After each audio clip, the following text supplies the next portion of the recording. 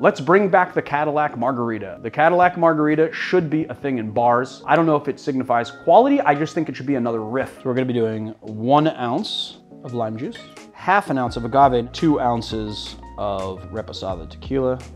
Add some ice to our tin, and add our cocktail. We're gonna strain this, and we're gonna do this up, even though I usually do margaritas on the rocks. And then we're just gonna do a little 1/4 ounce Grand Marnier floated on top, like so. We're gonna give it a little orange twist to punch up the orange flavor. Give it a sip. Tastes like a margarita, and it's damn fantastic. So you get a little bit of that oaky, kind of vanilla flavor.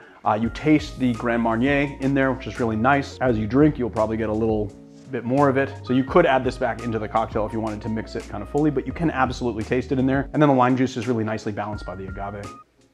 Fantastic.